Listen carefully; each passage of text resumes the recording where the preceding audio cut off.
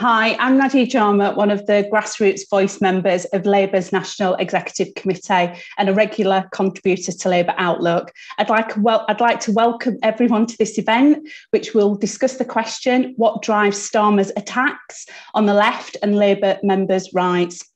The forum today is organised by Labour Outlook, which is a fast-growing website bringing you daily news and views from across Labour's left and those at the forefront of resisting the Tories. The meeting this evening comes after a round of attacks on Labour Party democracy and a significant drift to the right on policy. We've seen debate and discussion close down, and more recently, the announcement that organisations will be prescribed and some members auto-excluded. Whilst the attack on members' rights has continued, the party has retreated on important policies. For example, moving to the right on public sector pay and progressive taxation, watering down the Green New Deal in our last manifesto, and failing to oppose attacks on civil liberties in the Spy Cops Bill and Overseas Operation Bill. One of the complaints I hear most from members is that, in their opinion, Starmer has betrayed his 10 pledges, particularly his pledge to unite the party. Some, after the recent prescriptions, have called the recent moment for Keir his Kinnock moment. And we all know how Kinnock his moment went for him. And with the recent YouGov polling stating that 59% of all voters and 55% of Labour voters believing that Starmer is doing badly as a Labour leader, there's criticism inside and outside of the party. Why is that? Well, let's discuss. Tonight, we have a great panel for you. Our first speaker is Rachel Garnham, the Vice Chair of the Campaign for Labour Party Democracy and a former Labour NEC member. Our second speaker is James Schneider. James was the co-founder of Momentum and a former Labour spokesperson and head of strategic communication under Jeremy Corbyn. And our final speaker is Maia Kirby from the campaigning organisation Save Our Socialists, and Maia is also a CLP secretary. We want to have as many questions and comments from the audience as possible because of the hundreds of you that are joining us tonight. We have volunteers who will facilitate the questions through the Q&A function in Zoom. So please post your comments for discussion and your questions to the speakers there. We will have time for a few rounds of questions from the audience after the speakers have spoken. Please note during the event, you can also tweet at Labour Outlook. Now, for our first speaker, Rachel Garnham. Over to you, Rachel. Lovely, thanks Nadia, and thanks very much to Labour Outlook for inviting me to talk about what drives Starmer's attacks on the left and Labour members' rights. I wanted to talk about three things really, going slightly beyond the title. So firstly, just to run through some of the attacks, primarily suspensions, crackdown on debate, and basically the demoralisation strategy. Secondly, what drives these attacks, which is, I think, primarily the ruling class needing to avoid anything approaching the 2017 general election result ever happening again. And finally, what can we do about it and why we need to be in for the long haul and why it's worth it. So what we've seen since Starmer became leader is sustained attacks on the left. As people know, this started on day one with the sacking of most of the left from the shadow cabinet and from those positions on the NEC, followed shortly afterwards by Rebecca Long-Bailey sacking, primarily, it seems, because she was prepared to back the teaching unions, where Starmer had made it clear he was not prepared to offer any opposition really to the Tories' deadly COVID response. And we've seen the results of that with hundreds of thousands of deaths, unnecessary deaths, because of Tory strategy and Starmer's lack of opposition. And with Starmer's victory, we lost our centre-left majority on the NEC. And during last summer, as an NEC member, we were constantly firefighting the attacks that were coming, with, for a long time, members not even being allowed to meet. And of course the binning of the wonderful Jenny Formby and other excellent staff being forced out, and the appointment of David Evans. And from there it went downhill further, peaking with the suspension of Jeremy Corbyn, a series of diktats from Evans cracking down on discussion within CLPs, and the subsequent suspension of hardworking volunteers, who are obviously the lifeblood of our local parties, and I know Maia will talk about that more later. And of course, Jeremy was cleared by our disciplinary processes, but remains outside the Parliamentary Labour Party as part of his punishment for essentially telling the truth, and really a bullying campaign to make him fall into line and agree to things that he doesn't agree to.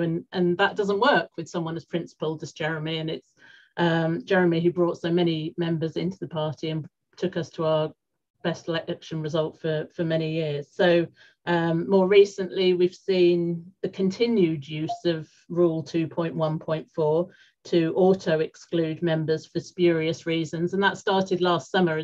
The prescription is essentially a codification of what had already been going on, which is, you know, the expulsion without due process for many local members.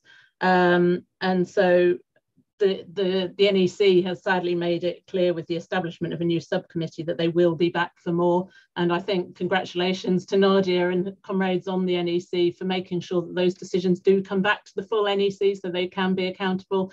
There is a point in having left representatives that progress can be made even when in a minority, or at least some things can be defended. So that comes on top of regions taking over CLP AGM, selection processes, essentially ensuring the left are excluded from positions, although that does seem to be patchy by region, and there's still a lot to fight for. So it's what we've come to discuss, what drives these attacks, and I think that's best summed up by Tony Benn's quote that circulates on Twitter quite regularly. And I did quote in a recent article for Labour Outlook, so I'm sure you're all regular readers will be more than familiar with it. But Tony Benn famously commented, if the Labour Party could be bullied or persuaded to denounce its Marxists, the media, having tasted blood, would demand next that it expelled all its socialists and reunited the remaining Labour Party with the SDP, as it was then. This was 1982, but not much has changed, to form a harmless alternative to the Conservatives, which could then be allowed to take office now and then when the Conservatives fell out of favour with the public. Thus, British capitalism, it is argued, will be made safe forever, and socialism will be squeezed off the national agenda. And of course, that's been, you know, Labour's reason for being for, you know, 100 years or more to challenge British capitalism and have workers in Parliament and an agenda for the working class. So as I say, that remains true. British capitalism does not want a Labour Party come into power, which it can under the first past the post system, that will provide any fundamental challenge to who holds the levers of power in this country. After the Second World War, with the 1945 Labour government, with capitalism expanding, it was possible to both increase profits and make concessions to the working class, and there was plenty of pie to go around, if you like, now, and particularly since the economic crash of 2008, there is not so much pie to go around, and the capitalist class is absolutely focused on increased profits, and that means the political agenda that we've seen over the last decade or more of austerity and falling living standards. I think under Ed Miliband, there was some nods to opposing this agenda, but when it came to it, there was the capitulation really to the mainstream media and that agenda, and the platform offered in 2015 was austerity light. And of course, that culminated post 2015 with completely the wrong lessons being drawn from that election, that Labour needed to be tougher on the working class. And of course, it was Jeremy's vote against welfare cuts when the Labour position was to abstain that was the catalyst for his successful campaign for leader against all the odds, because he was actually standing up for the majority of working people.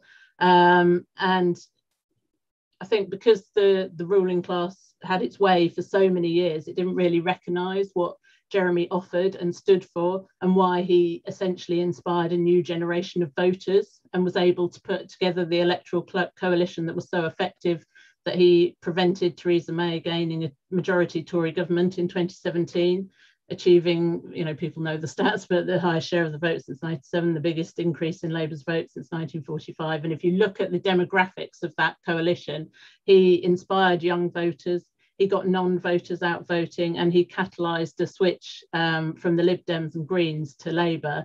essentially building that anti-Tory majority that we need, and which we need now, and we're going in the wrong direction from. So I think the lesson was quickly learned by the establishment that ruling class, whatever you want to call them, the section of the population that exploit working people for profit, that they put their foot back on the pedal. They threw much more than the kitchen sink at Jeremy, primarily through a sort of demonisation campaign, and obviously using the tools of Brexit as well to make sure that 2017 was not repeated in 2019. And that devastating defeat, what's happened is a continuation of making sure 2017 can't happen again, or as ensuring, as Tony Benn says, the Labour Party is made a harmless alternative to the Tories, keeps capitalism safe and unchallenged.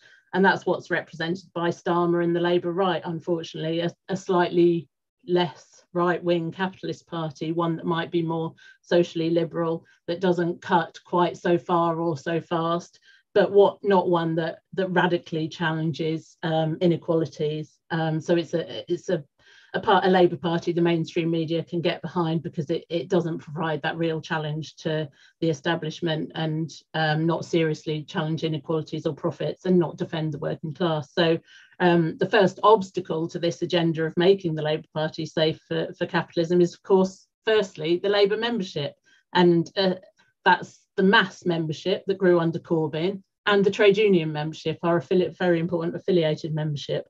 And secondly, and related, of course, it's Labour's democratic structures, which enables that membership to make left ideas become policy, allows left representatives to be elected. And that's why essentially the Labour rights agenda is both to eliminate the left membership, both directly through expulsion and indirectly through demoralisation, and to run down the democratic structures, so that even when we do say, don't leave organised, stay and fight, voices are silenced. So undermining of CLP structures, targeting left MPs, councillors, potential council candidates, stitching up panels, shenanigans such as that went on with the London Regional Conference.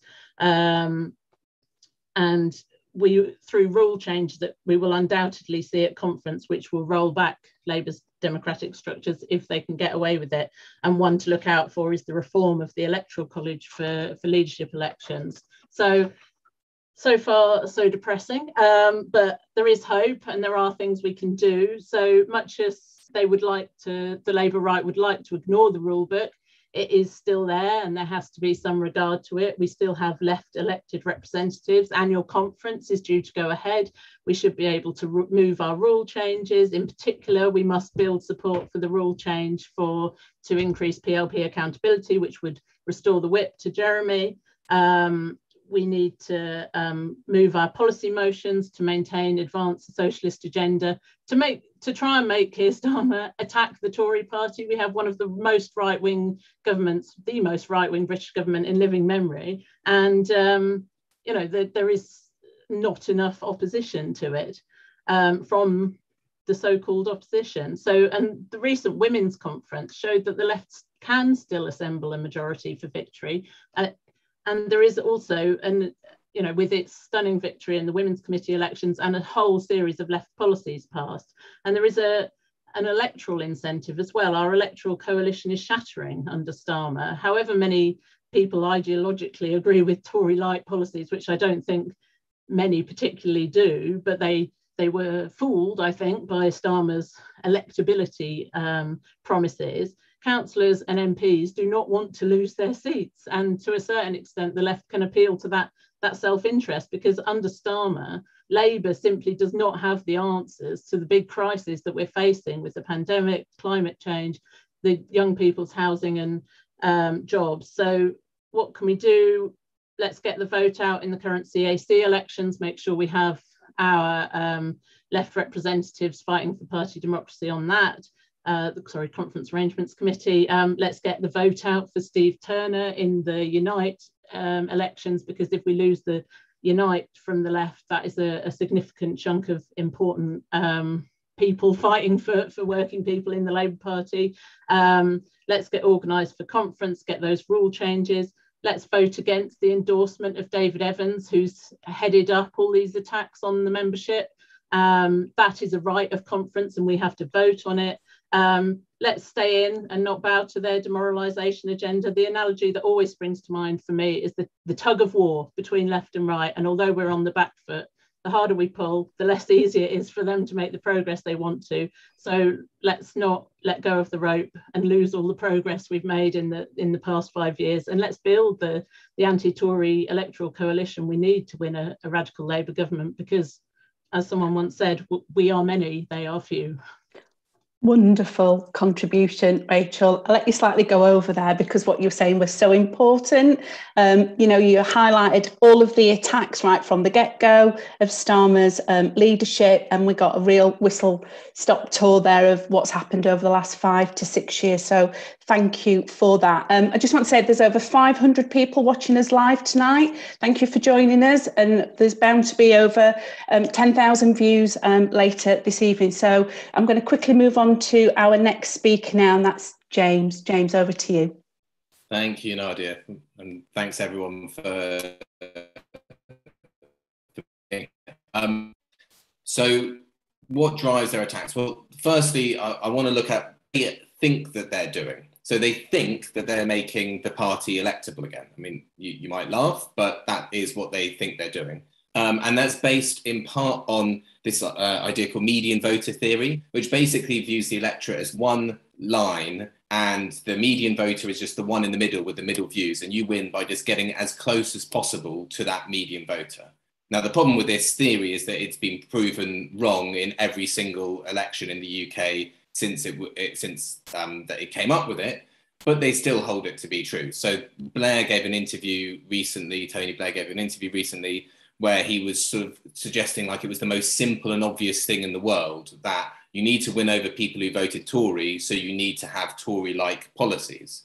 Where, I mean, obviously 2017 showed that it is not the case, but also when you look at the polling for actually what, a substantial chunk of people who voted Tory in the last election want, they don't want a shift towards kind of managerial centrism, and they a big chunk will support fairly left economic policies. We can see what they think they're doing from Deborah Mattinson, who's the new Director of Strategy in Keir's office, who used to work for Gordon Brown. She did a piece of work which has been well highlighted in Private Eye by Solomon Hughes for Harriet Harman when she was interim leader in 2015 after Ed Miliband stood down, which said that Labour needs to target the middle class, not the, quote, undeserving poor.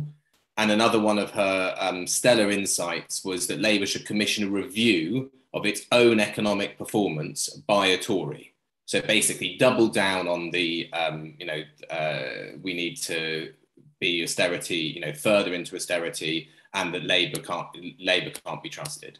It's all the same, they all go in the same direction. Mandelson's idea that there's nowhere that any of these voters can go, which has of course been shown to be wrong, with Labour losing 3 or 4 million working class voters from 97 to 2010, the loss of Scotland, and then in 2019, the loss of parts of the so-called Red Wall.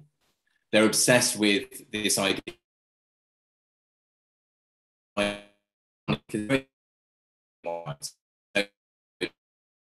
in example, Generation Left, the new sort of consensus view for people who are, let's say, under 40 or under 45, which is very progressive on economic issues, on the climate, on racial justice, and so on. They want to basically modernise backwards to flip phones, ill-fitting suits, and West Wing reruns. I think it is good. That's why they're obsessed with Keir, so-called looking prime ministerial. Except, of course, Boris Johnson was just elected in a big landslide and is well ahead of Keir on all of the ratings, and he's not prime ministerial in this kind of comfortable professional managerial class way that these people who are members of the professional managerial class, they are lawyers, they are senior civil servants, they're those sorts of things, management consultants. They want a leader that sort of looks like them. The other thing they think is that we live in a conservative country, and they are wrong. If you look at the polling on issue after issue, there is a nascent social democratic common sense in this country, which the Corbyn project activated, particularly in 2017. You see these Blairite retreads saying Labour must be the party of business and aspiration, but you look at the polling and they all say business is too powerful. A large majority, they want higher taxes on the rich, higher minimum wage, and so on. So basically, we're being driven by a right who they think all of these things, but they somehow don't realise that they are wrong. And they will put new terms on it. It's always the same. You always hear the same thing, whether it was Mondale man, Worcester woman, Workington man, the Red Wall voters that voted, non-traditional Tory voters who voted Tory in 2019 and voted Leave in 2016 are the most to the left voter group, pretty much, on economic issues. But anyway, they leave that aside. Quiet back people, whatever the demographic they want to call it, it's always the same solution. Move the party to the right, don't challenge capital, don't challenge business, and be quite authoritarian and have a kind of firm thump of the state. And that's lurking behind all of their things. But what's behind all of that? That's what they think. So why are they doing it? So partly there's some petty reasons. Let's start from the petty and then move to the more structural. The petty reasons are, okay, the 5 years or so where the left led the Labour Party was very frightening for a whole group of people who think that they have jobs secured in the Labour Party or positions in councils or in Parliament or so on, and they can just switch happily between those and private sector consultancies and all the rest of it. And the one thing to realise is that when Jeremy was leader, that affected the job prospects of a substantial chunk of people who had thought that the Labour Party was their career, was their professional career, including lobbying the Labour Party from lobbyist companies, because obviously it's quite difficult to lobby. They tried. I mean, I was there. I saw them try it, but it's quite difficult to lobby Jeremy to, support fracking. I mean, he's never going to support fracking. It's entirely pointless. So if you're a former Labour MP or you're a former Labour staffer, why would you be hired by one of these lobbying companies in order to lobby the Labour Party to change its policy when they know it's stupid? So part of the reason for the attacks on the left is a bitterness because we took something away from them.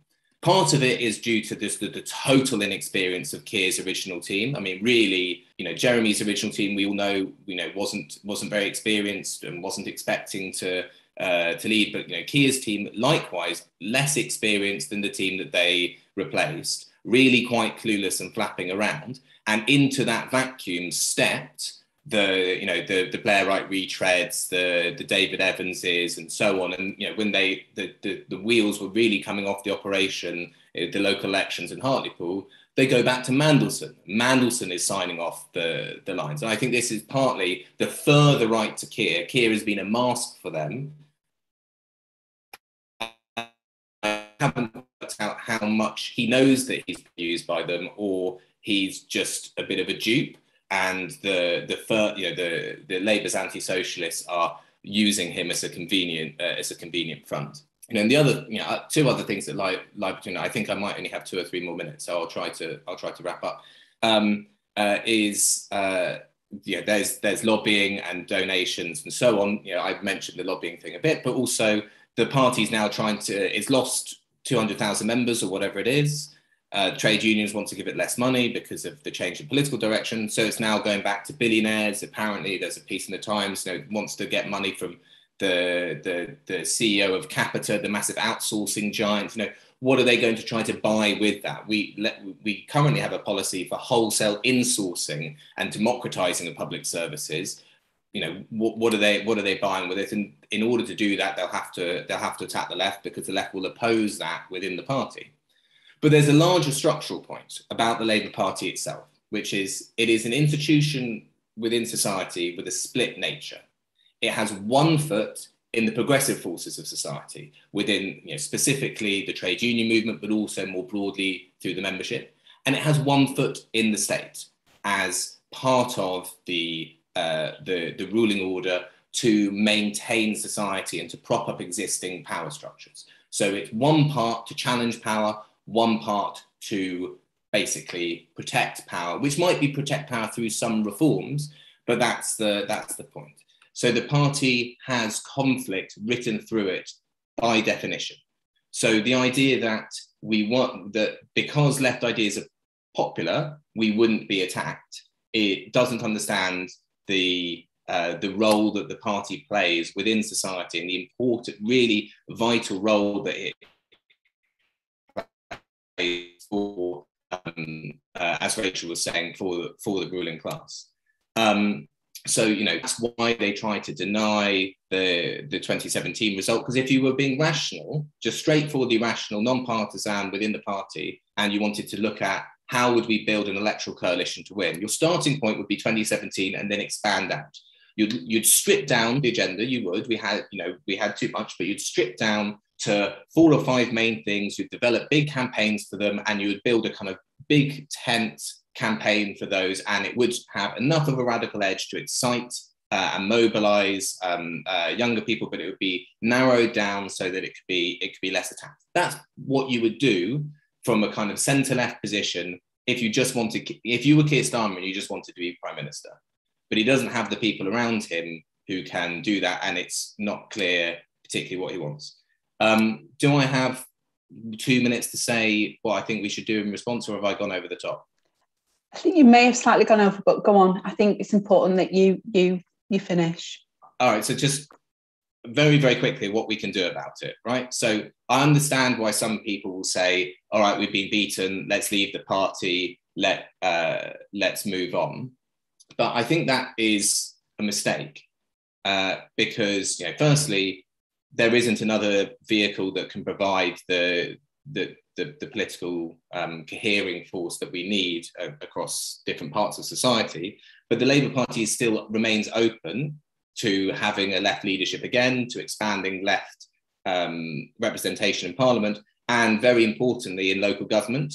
It's the most open bit. I mean, most Labour councillors are on the right, but it is the most open bit because there's mandatory reselection where we could have examples of local socialism. And I think we need something else in order to try to keep people in. I think just saying stay and fight doesn't work because it sounds like stay, fight and lose. Because let's be honest, we are going to lose a lot of these battles for the next period of time, and they're trying to actively demoralize people. That's how they're going to force out most people. The expulsions of a few people is because many more times that will just set up and leave. So I think what we need to do is bring together the various left forces in the party. So that is the left trade unions, the MPs, Momentum, CLPD, and the others into a formal alliance with some kind of organisational form, which can then try to bring in the left of trade unions that aren't led from the left, and then can try to engage with Black Lives Matter, XR, Sisters Uncut, these other forces in society, Palestine Solidarity Campaign, and so on, and build one unified left force so people in the party can see, right, I'm in the party because of this. They can do their politics through what is going on. So rather than they just look at the news and what's coming out from the party, they see outrage after outrage, cowardice after cowardice, there is something that they can engage with, and you can see that the advance of the progressive forces in society, which we've had over the last 6 years, much larger, progressive common sense, loads of people can organise, loads of people are engaged in campaigns, that those things stand a chance of being greater than the sum of their parts, can have wins in society, and at some point can take back the Labour Party and really transform it into the kind of thoroughgoing movement party that we need it to be. Thanks. Brilliant. Thank you for that analysis, James. Really important points there. And I think it's also really important to tell people why it's important to stay involved. So thank you for that. I'm told we've now got 650 people watching us. We've got people from Portugal, Belgium, Liverpool, Sheffield, Tunbridge Wells, right across the country. So thank you for joining us this evening. So I'm now going to hand over to one of our Labour Outlook contributors, Patrick. The wonderful Patrick Foley is going to tell us a little bit more about how you can help the organisers of today's event, how you can support them. So Patrick. Thanks for that, Nadia. I really appreciate that. And thanks for all of you for joining us this evening. It's quite inspiring to hear so many people joining at a meeting that was only announced about a week and a half ago, and to have people coming from all across the country and different countries as well. It's great to see that there's so many people willing to stay and be active in the Labour Party. Just to introduce myself, I'm Patrick Foley. I'm from Labour Outlook and from Arise Festival. And I just wanted to go over a few things before we continue. First of all, we couldn't do any of this without your support. Hosting and organising events, running a positive left-wing news outlet that gives a voice to those taking the fight to the Tories on the front line. It's done with a really small team on a very small budget. So we always, at this point in the meeting, would ask for donations. So if any of you are able to donate, there's going to be a link going through the chat from some of our volunteers. And we're just asking for £10 or whatever you can give. And if everyone on this call gave £10, we'd be able to cover the cost of this meeting and already be on the way to hosting another one in the future. So thanks for joining us, and thank you for donating, those of you who are doing that now. Secondly, I'd like to let you know of a few things that are coming up. We've got an Arise Festival rally taking place on September 11th, Saturday, September 11th. And that's going to be with some high profile speakers from our trade union movement. It's going to be with some left MPs, including John McDonnell, Diane Abbott, Richard Bergen, John Trickett, and also a number of voices from the front line, including Holly Turner from NHS Workers Say No. So again, the details will be posted in the chat. So do please go check that out and register as well. We've also got a fringe coming up at Labour Party conference. So for those of you who are going to conference, the physical conference this year, I'll be seeing you there. And if you've been before, you'll know about the Labour Assembly fringe.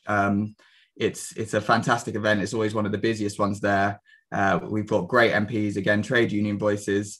Just to name a few, we have Rebecca Long-Bailey, we have Steve Turner from Unite, Mark Sawatka, Sarah Woolley from the Bakers, and yeah, many more. So again, just go and check that out. That's happening on September 26th during conference. So if you go to the page, you can find out how you can take part. And I would recommend you to get there early because the seats go fast.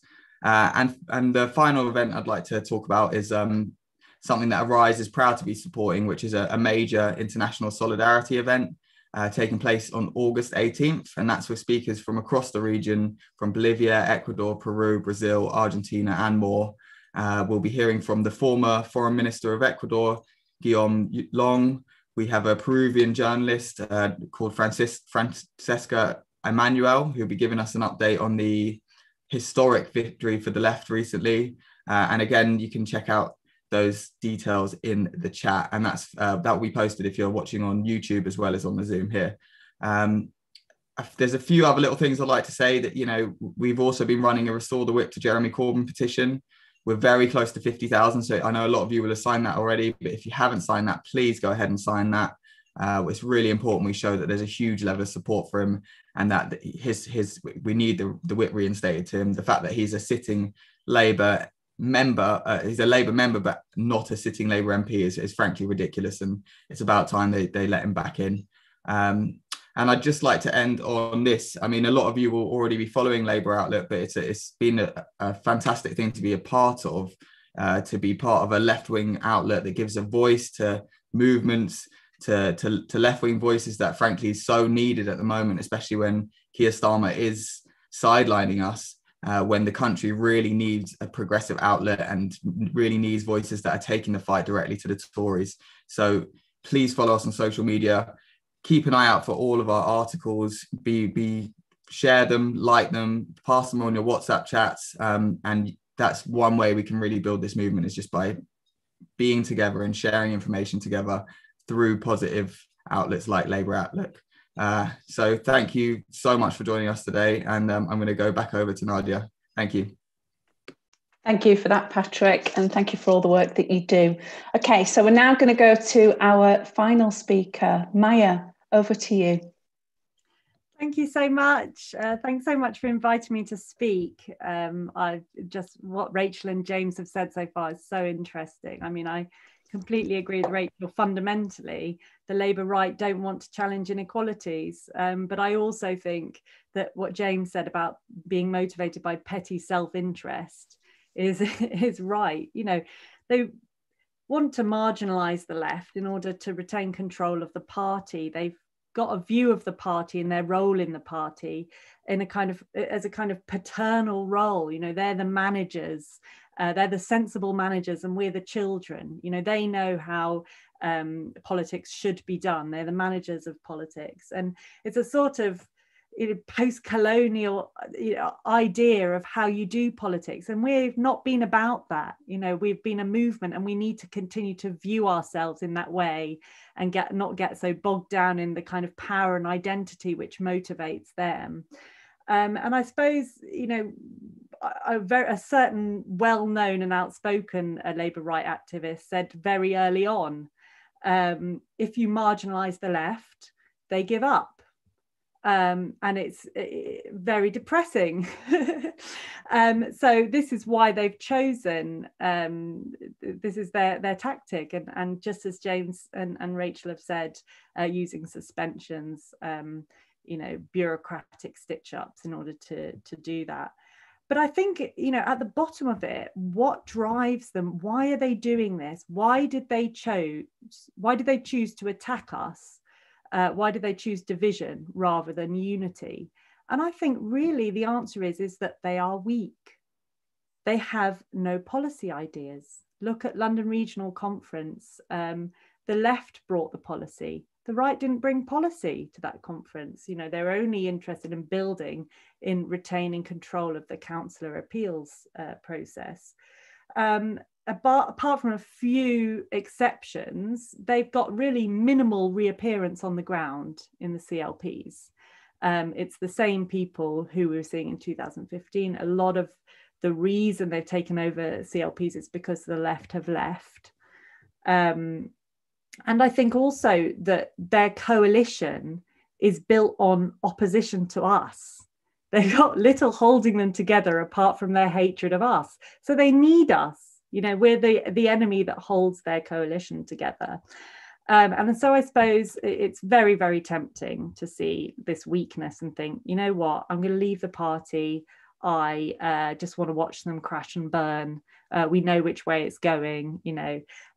But I obviously don't think we should do that at all. And I think that our biggest problem is going to be overcoming demoralisation. And to do this, I think we've got to take a kind of broader historical perspective on what we've built and where we want to be. And I know Rachel has talked really well about what we can do on a national level. And I suppose that I'm coming at this and was thinking about this in terms of what we did locally and what we've done as a CLP. And one of the most important things is that we built a community. And that community has actually made some fantastic relationships with local trade unions and local organisations and campaigns. So, for example, a couple of months ago, we were involved in a picket line at a special educational needs school that was privately run. And one long-term Labour member said, I haven't seen, you know, turnout at a picket line like this in Hackney since the 80s. And the main bulk of the people on that picket line were Labour Party members. So these are us, you know, that we built this presence at local disputes, and we won that dispute, and we can continue to do that, and that's fantastic. And our network in the CLP, our access to thousands of members, we're a big Labour Party CLP, is really invaluable for making sure that we, you know, push those campaigns to a wide audience, which the Labour right would not have done when they controlled our CLP. I suppose the other thing that I wanted to say, that, you know, the reason that it's really important for us to stay in the party is the political education that comes from being an active member of the party. I mean, I've just in my time in the CLP, I've learned so much about different policy areas. And then when it crops up in day-to-day life, you know, I've got an understanding of those policy areas, thanks to my comrades who've brought motions, discussions, speakers who've come. It's such an important part of life to be constantly open and have access to this kind of political education about current affairs, but also, you know, about more different ideas, and that's something that I'm so grateful for, having been a Labour Party activist. And finally, I want to say as well that activism itself is not something that is just easy to get into. And being in the CLP has really shown me that we can create activism, and it gives us an ability to do that, to make events, to create networks, to build campaigns. So I suppose my main point in this is, yes, it's awful. It's really demoralizing. It's horrible, and they are attacking us in the way they know that they think they can defeat us by killing hope. But we have to take a broad view of this and think what we have achieved and what we can continue to achieve, staying together. And we are still a significant force within the Labour Party, and we should hold on to each other. Thank you. Brilliant. Thank you so much for that, Maia. It's great to have a grassroots voice literally from the floor. So thank you for coming along tonight. Okay, so I'm going to go into some questions. So we'll do 2 rounds, and obviously come in, as you wish. We can do it in the order, or whoever feels that they want to answer. So I'll do 2 questions first. James, I don't know, you dipped out a couple of times on your my internet. Brilliant. Okay. Just don't want to make sure that we can hear. Want to make sure we can hear you. Okay. So, first 2 questions to the speaker. So, the Labour leaks show us that racism is a problem in the higher structures of the Labour Party and demonstrates the need for self-organised structures in the party. How can we strengthen those structures, and what do you think the right has historically reacted against them? And why do you think the right has historically reacted against them? And then the second question is, what do you think is the connection between attacks on the membership and the gallop to the right we've seen on so many policy issues? So who wants to come in first on those? Yeah, I don't Rachel. mind. Yeah. Although possibly you, Nadia, can answer the question about how we're getting on with the self-organised structures, because I think one of the great outcomes of the 2018 democracy review was to reinvigorate our women's structures and to put in place the groundwork for disability structures, Black, Asian and minority ethnic structures, and it has been a very long and painful process, but it is still going on. And I think there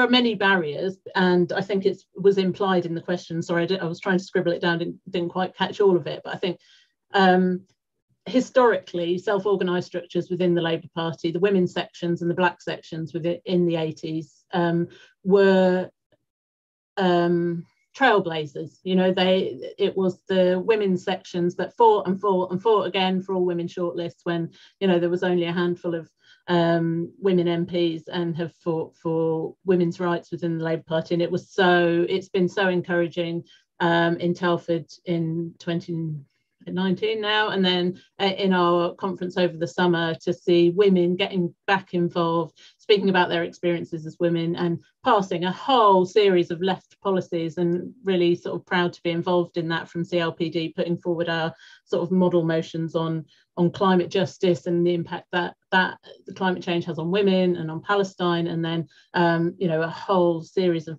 motions. So how do we strengthen them? We support our NEC members who are actually working on this. We try and put forward rule changes that will establish them. We have rules for Black, Asian and minority ethnic branches, for disability branches, for women's branches.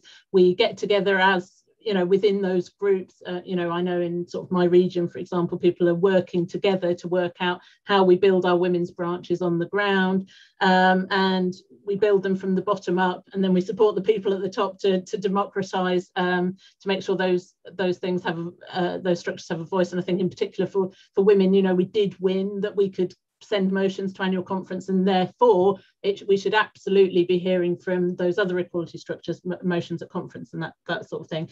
And then on policy issues, it's no coincidence that a crackdown on members means of a shift to the right, because members and voters, not more importantly, but as importantly, support our left policies that were in the 2019 manifesto, on nationalisation, on investment in social housing, all our key policies had broad support across not just Labour voters, but Lib Dem voters and some Tory voters as well.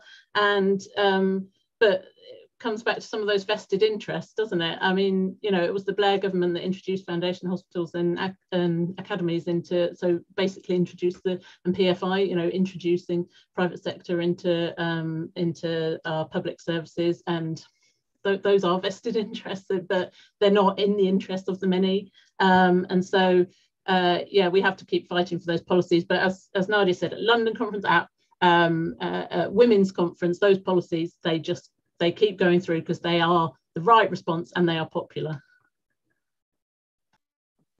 Thank you, Rachel. James, do you want to come in next? That was a great answer. I don't have masses to add to it. I mean, the reason why the self-organising is opposed is because it can't be controlled, and that's the case always. That's why it's so important. And exactly as Rachel said, it's no coincidence whatsoever. I mean, they are trying to construct a different type of party.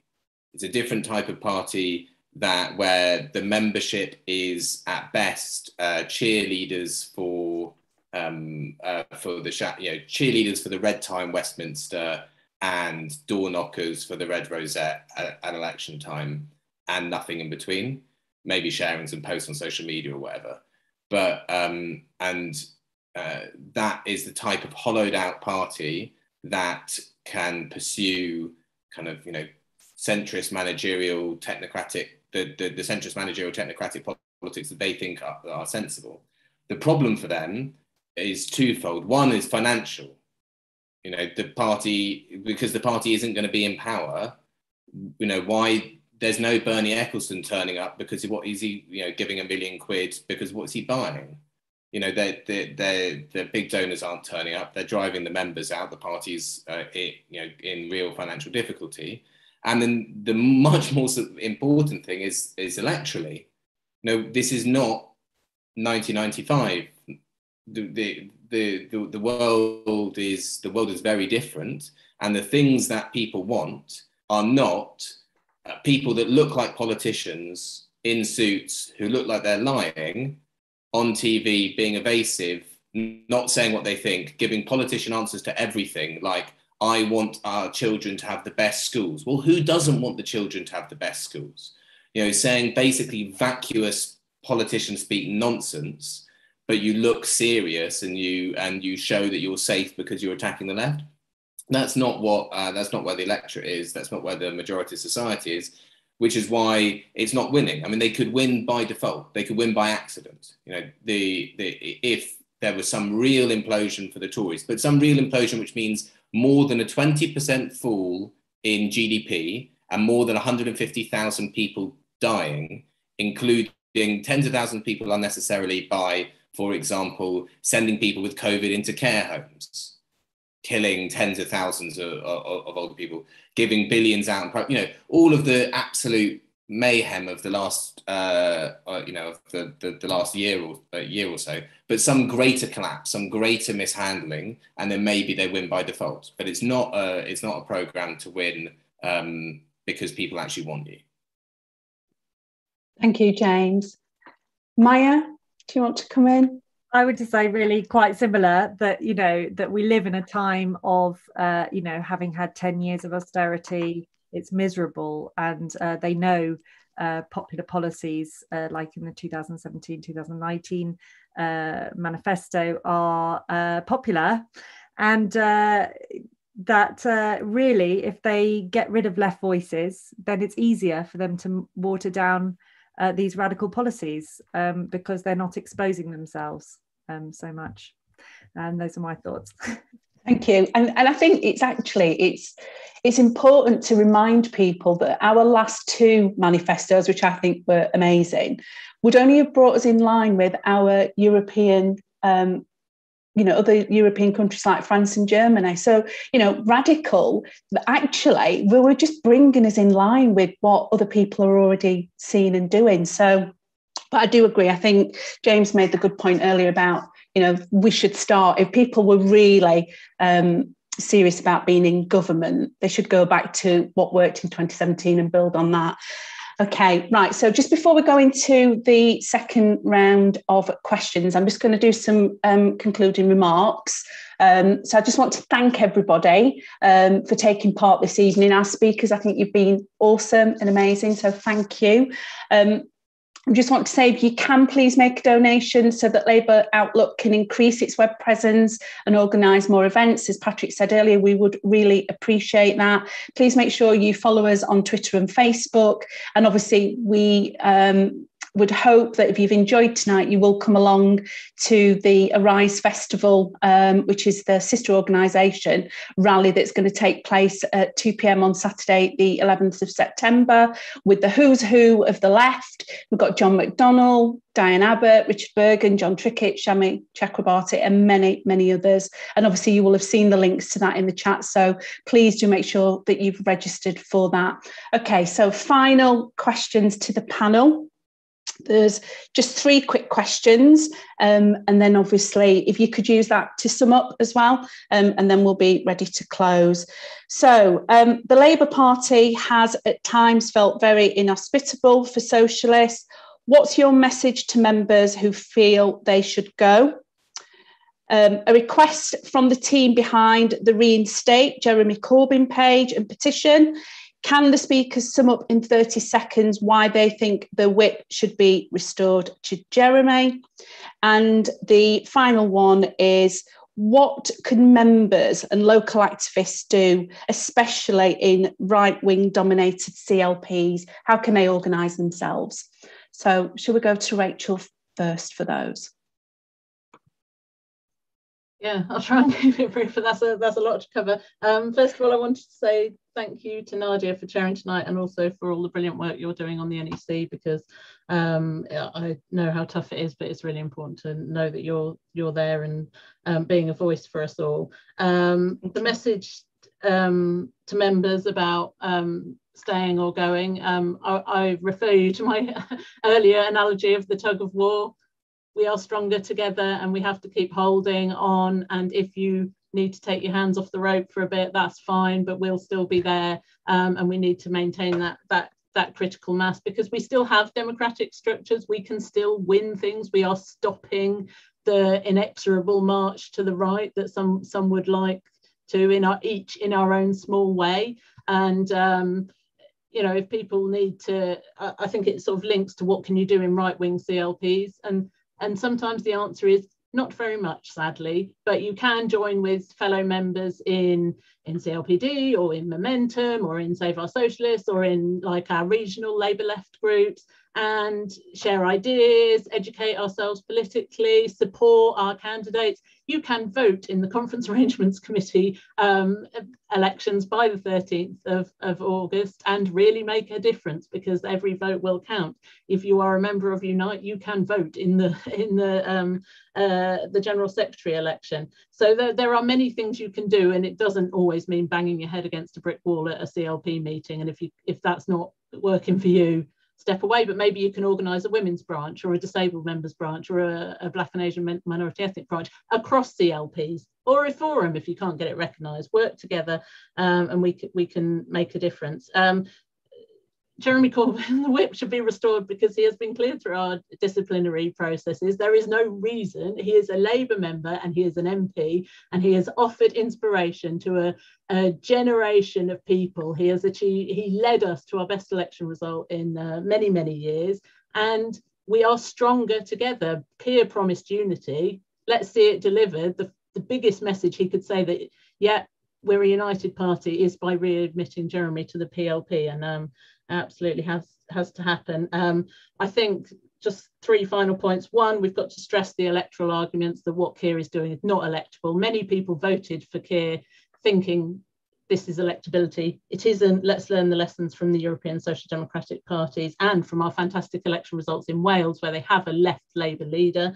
Let's keep fighting on many fronts. I was inspired by what Maia said about working locally and remembering my actually the most pleasant experience of campaigning tends to be your local campaigns for example, you know, around rail accessibility in my local area, or, you know, the Women's Forum picnic. You know, these are nice ways to connect with left people, but let's get organised for annual conference too, and regional conferences, and let's work together on the left. We have more in common than what divides us, and we care about the Labour Party and we care about challenging inequalities. So let's work together across our groups, across the country, across the regions and nations to do that, because yeah, we are many, they are few, and we can do this.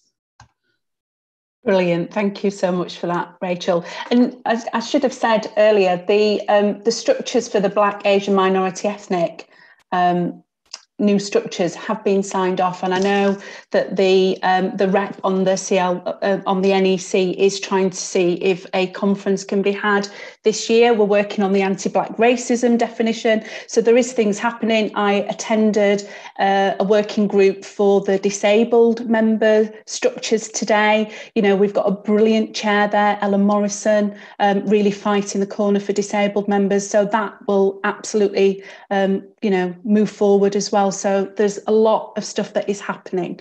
Okay, so thanks for that, Rachel. We'll go to James and then Maia.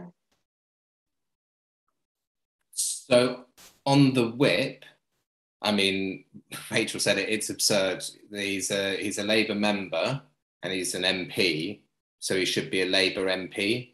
I mean, that's about it. I mean, and then there's all the other stuff. It's absurd. Keir wins on his fake unity programme and then kicks his predecessor out of the party. I mean, you basically couldn't write it in a Jeffrey Archer novel.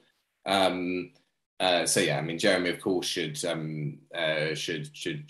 come back in, and the Labour Party will be better and stronger when he does. Labour's poll ratings and Keir's personal ratings have all been on the slide pretty much since Jeremy was kicked out of the PLP. I think there's indirect, not direct causation, but nevertheless. On the other two questions, I think I'll try to answer them together, which is sort of what should people do type thing. You know, what should people do in hostile circumstances, whether it's in the party or in a particular bit of the party. And I think, you know, this is actually something that we should have done much, much more when we were in charge of more of the party and it was more hospitable, is a monthly meeting within the party shouldn't be what our politics are. That's not how we do our politics. Our politics are organising in society. That should be the main bulk of our political work. Now, whatever campaigns or types of organising you're involved in, it doesn't matter, because we need all of them. You know, whether you're doing tenants organising, you're doing workplace organising, you're campaigning for a Green New Deal, you're working for public ownership of rail, you're part of the feminist movement, you're part of Black Lives Matter, whatever it might be, you know, building those movements and connecting them to the party. The movements are the fundamental forces in society, and those are the ways in which we do our politics. And if that is our main political activity, and okay, fine, most of it isn't going through the party, but it makes turning up, you know, once a month, once every 2 months, when you get a text from someone saying, we really need you to come and vote on this thing, it's for this, much more bearable and much more possible, because you know why you're doing it. You're not saying this is the sum total of my political activity. It's I'm doing this for a particular reason. It is to do this thing. So, and I think we then have much more credibility with people to say, no, stay in the party. Look, I'm staying in the party for this reason. I'm still doing all this other stuff. You know, it's not like I'm just banging my head against the wall, turning up to 1 or 2 meetings a month, getting shouted down, losing the votes and going away again with my head in my hands. I'm out there doing this, that and the other. And, you know, we need to have you still in the party and coming to vote on things, because they want to put the left in a sealed tomb and bury it. And preferably, you know, the right. In fact, they'd rather put the left sealed tomb and throw it into a volcano and have us never come out ever again. And that means that we need to have people who are not involved in the month-to-month activity Party who can come and vote on the key things that stop them changing the leadership rules to lock out the left, lock out members, changing the NEC getting a super majority on the right so that they can block left candidates selected as parliamentary candidates, and to stop them changing the rules that allow for councillors to have a form of primary so that we can get in more left and grassroots councillors. So I think we need to recognise where we are in the party, not be so depressed about it, because there is so much going on in society which is extremely, extremely exciting. The ruling class do not have control over the situation. They've regained control over a lot of the political process. Their team A has an 80 majority and is doing very well, thank you very much. Its team B is rushing back towards it and wants to buttress the established order and seek mild concessions rather than challenge it. Okay, fine. But there is a social democratic common sense that throughout the country, there is an anti-racist common sense for the majority of the country. Look at the response to the England team and the penalties and so on. I mean, yes, there is a vicious, vociferous, racist minority in the country, but that's driving a polarization where we are actually in the majority. And we can see this on issue after issue. The space for us to organize and act politically is very large, and we just need to take that energy and hold our space in the Labour Party so that at some point we can advance somewhat in it, and at some point we can have that back as a vehicle for the fundamental transformation, because we do need a party, because we need to get into the state. The state is the most powerful weapon that the forces of the few have, and we won't be able to fundamentally shift the balance of power in favour of the many and away from the few if we aren't able to enter the state. So we do need to have an idea for a party, but right now I think the way that people stay energized and focused is just, there's so much stuff going on out there. Get involved and stay involved, and don't let that mean that you think, well, there's no point being in the party because it doesn't represent you. The political party is not meant to represent you. It's not meant to make you feel good and express your identity. It is a collective institution that is struggled over, that we are trying to use for our political cause. We're trying to use for the cause of socialism. We're trying to use it for the cause of anti-racism, and so on. And if we leaving shouldn't be an individual thing. This is a collective. The party is a collective force, and that's the reason why we should stay in it. But don't get too upset if we have a few losses and there are a few more outrages, because there's so much else going on besides. Thank you so much for that, James. It's important, isn't it? I think doing the work outside the party is as important as inside. Okay, Maia, last but not least, over to you. Thank you. I completely agree with James. It's a battleground, not an identity. Yeah, absolutely. That was a really, really good point. I do disagree with him, though, on the just turn up to vote. You should turn up to every branch meeting and every CLP meeting, because your presence there is what keeps us going.